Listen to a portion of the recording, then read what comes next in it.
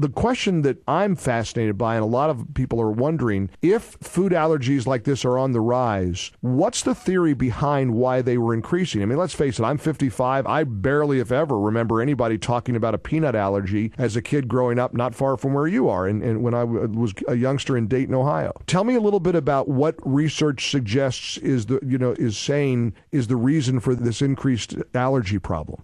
Well, there's a lot of research going on that has been for years and continues to take place, and a lot of research still needs to be done. There is no clear answer as to why the increase has happened over recent years.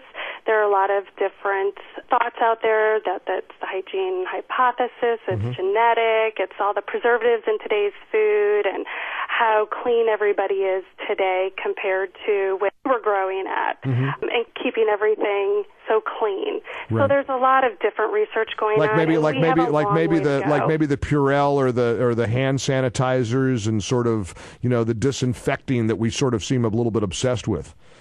Right. Maybe some kind of a breakdown in our immune system or something with that. Right. And when it comes to hand sanitizer, too, that's another misconception that people have, that I'll just put hand sanitizer on and kill the allergen protein. Right. That is on my hands, where the sanitizer does not kill the protein. It only spreads it around. I was reading about soap and water. Yeah, I was reading about a report from the University of Portsmouth in the UK. They said specialists often use a term called food hypersensitivity syndrome, or FHS, when discussing both intolerance and actual food allergies.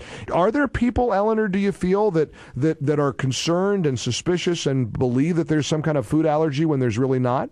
Well, there's food intolerance, which are those that might have like a lactose intolerance or gluten intolerance. And intolerance doesn't involve the immune system. It involves the digestive system because the body lacks an enzyme needed to digest and process a particular food. So the symptoms of an intolerance could include gas, bloating, abdominal pain. It's not going to cause an anaphylactic reaction. Celiac disease is another disease out there. It's a non-IgE mediated food allergy, but it doesn't cause an anaphylactic reaction.